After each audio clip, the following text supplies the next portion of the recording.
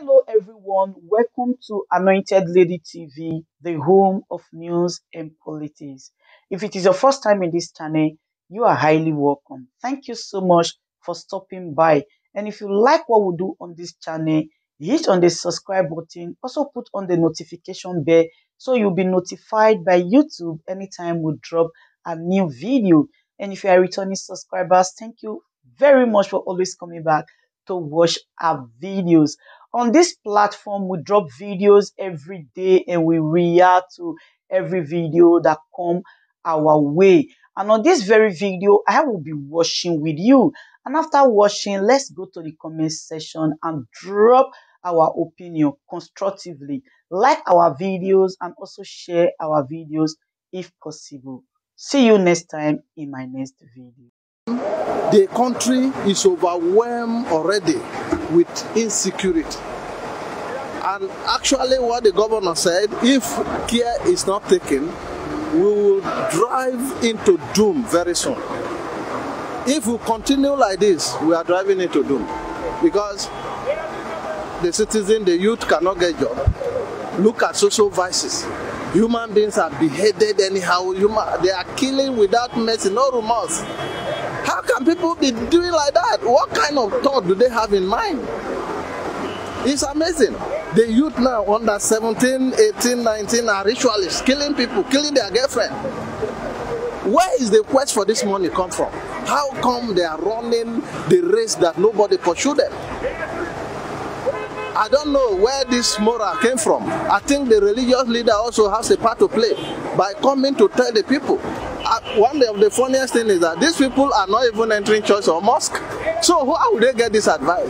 So that is why it boil down to the government to do a sensitized, maybe orientation. Maybe if you can establish another department of government information system to get down to the root, to these guys.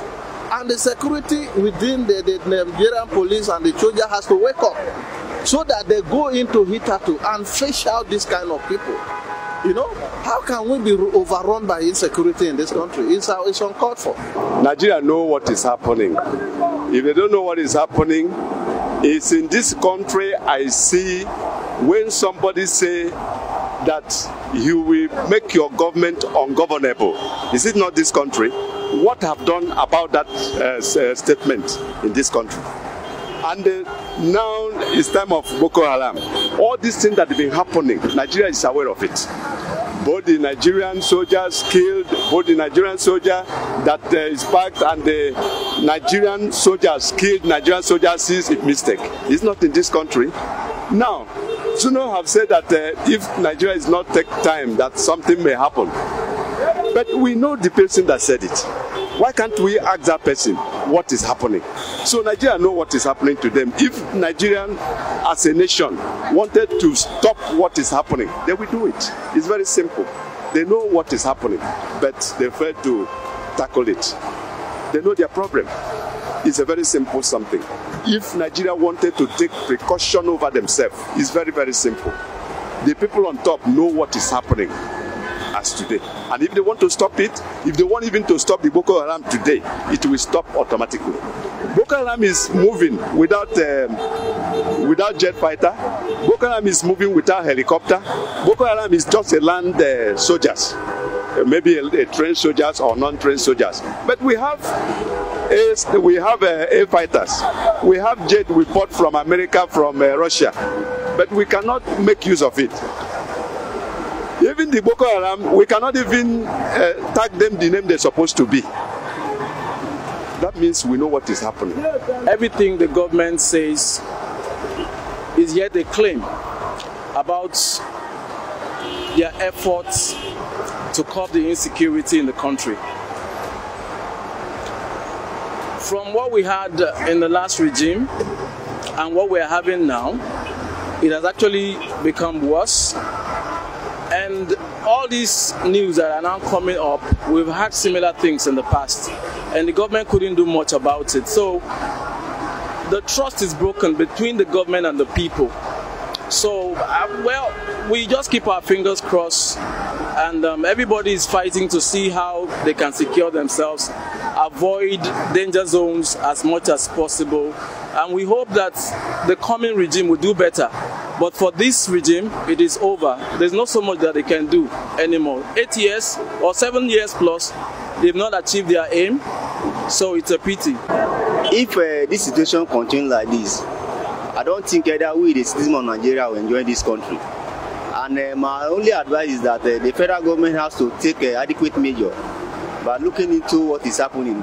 That is by providing the necessary machineries that all the forces in Nigeria can be able to use, so that all the Nigerian citizens will be in a good condition.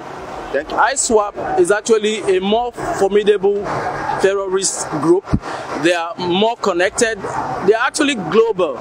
So if Boko Haram, that is local, could wreak this much havoc, you can't tell what Ś3 napraw will do. They can actually take over the whole Africa if they are not caught. It's simple. So what Zuma said is right? Yeah, he's right. He's just telling the government to watch out. The red flags are there. So the government, this is the time to nib it in the bud. So if we don't do it now, later we want to deploy the whole armory. We want to call the UN and everybody. So that will be late. This is the time to actually do the best we can do to prevent it. Prevention is better than cure, like we all say. So that's what can work. Nigeria is facing serious problems ranging from economic and security challenges. With the economic, I would have said I am faulting the federal government on the side of their fiscal policy. That is the interest of government in high revenue generation, that is taxation. That has bring inflation to the economic, thereby resulting to serious hardship. And on the side of the security challenges, actually the federal government are trying all their best, and the security agencies are also trying all their best. But the fact remains that the high rate of unemployment has also affected the security challenges that we are facing today in the country. So the security challenges that we are facing, it has a correlation with the economic challenges, with the economic realities that we are facing today. And if the government will make a serious effort in addressing economic challenges, then definitely it will make a serious impact on the security situation, thereby making the security situation to calm down. What is happening in the country as a result of bad leadership, incompetency in the part of government, or insincerity. The problem of Nigeria is as a result of the leader not having the interests of the people at heart.